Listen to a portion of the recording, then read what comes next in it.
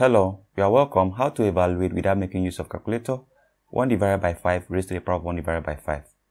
Now, what we are going to do is to consider this identity. If we have a raised to the power of 1 divided by n, this equals the n roots of a. So we are going to apply this identity right here. That means this will give us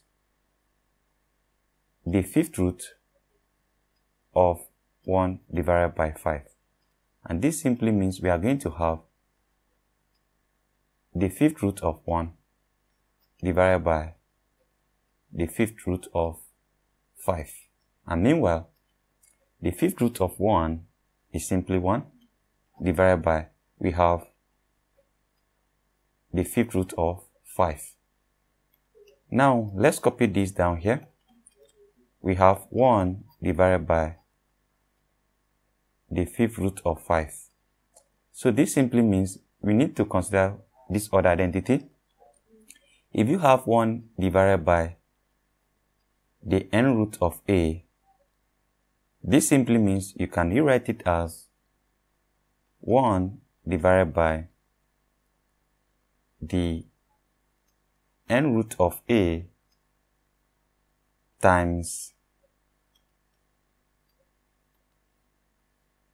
the n root of a raised to the power of n minus 1 divided by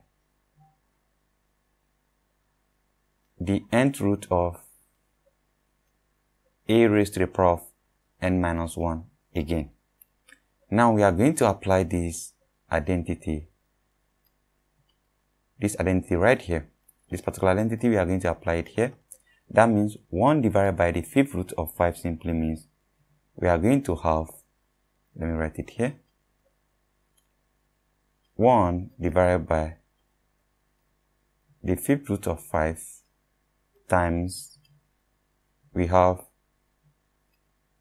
the fifth root of 5 raised to the power of, we have 5 minus 1 divided by the fifth root of 5 raised to the power of 5 minus 1. So we are just applying this identity right here. So this will certainly give us, we are going to have, if you multiply 1 by the fifth root of this, we are going to have the same thing. So we have the fifth root of 5 raised to the power of 4, that is 5 minus 1. Then we have divided by, we have the fifth root of 5 times, we have this, the fifth root of 5 raised to the power of 4. So certainly this will give us the fifth root of 5 raised to the power of 4 divided by. Now we have fifth root here and we have fifth root here. We can take it out. We have the fifth root of 5 times 5 raised to the power of 4. Remember this raised to the power of 1. So we apply this identity. If you have a power n times a power m, this equals a power n plus m.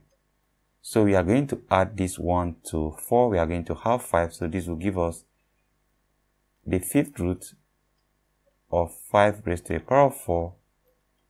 Then we have divided by the fifth root of 5 raised to the power of 5.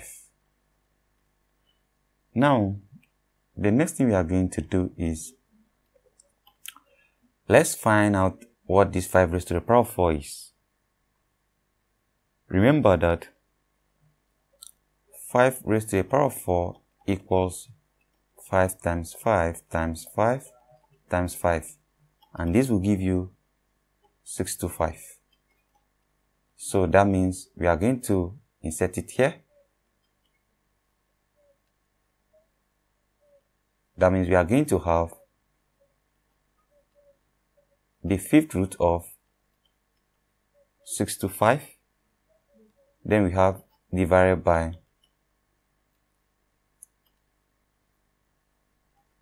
the fifth root of 5 raised to the power of 5.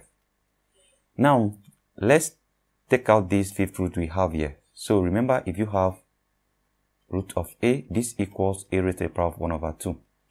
Now, this will give us 625 raised to the power of 1 over 5. Then we have divided by 5 raised to the power of 5 raised to the power of 1 divided by 5 as well. So we can multiply these two exponents. So this will give us 625 raised to the power of 1 over 5 divided by 5 times 1 over 5 is 1, so we have 5. So we can leave our answer this way, or we can leave it as the fifth root of 625 divided by 5. So this becomes our final answer.